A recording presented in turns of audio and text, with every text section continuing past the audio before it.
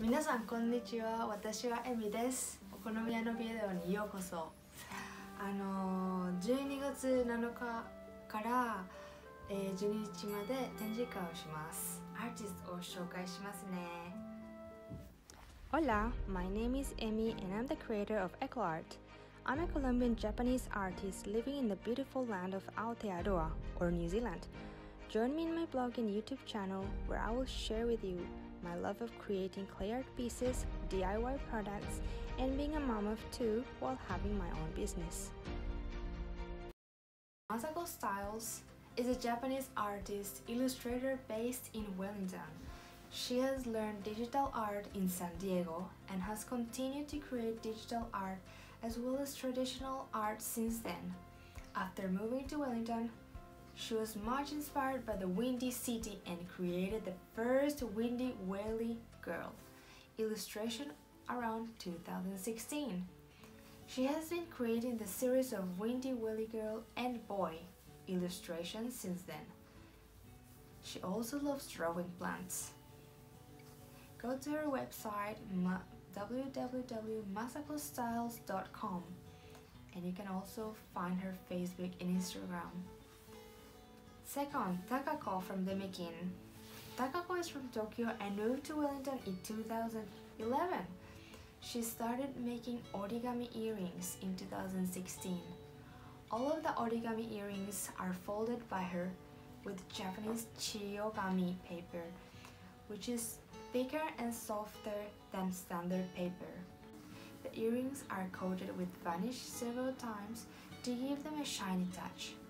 She's also a Japanese language teacher, so if you want to study Japanese, contact her. Third, Atsuko. Atsuko is from Iwate, Japan.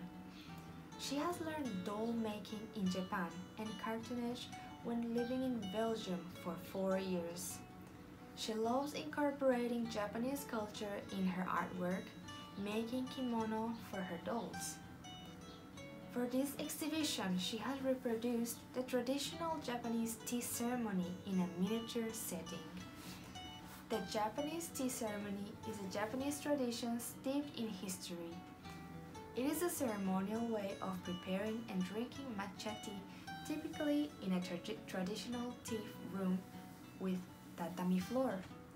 Beyond just serving and receiving tea, one of the main purposes of the tea ceremony is for the guests to enjoy the hospitality of the host in an atmosphere distinct from the fast pace of everyday life. Cartoonish or decorative box making, a craft which originated in France in the mid-19th century, where fabric was used to decorate pill or perfume boxes. She enjoys using old kimono fabric to decorate the various boxes' shapes. 4. Hana from Hanable and Saisei upcycled Japanese vintage. Hana is a sewist from Osaka, Japan. She moved to Wellington, New Zealand 20 years ago. Her passion is to upcycle gorgeous kimono to give it another life in a modern clothing form. Her grandmother, who was a kimono seamstress, gave her inspiration. That is why her kimono line is called Saisei Reborn. Her craft is all about upcycling and sustainability. She also has another clothing line called Hanable, which is handicraft Japanese style chic clothing one by one using natural fabric including linen, cotton, and merino wool. Her style is simple and elegant. And lastly, myself from Eclo Art. I'm Emy, and I was born and raised in Medellin, Colombia by my Japanese mother and Colombian father, and since college I loved making art pieces with colored clay.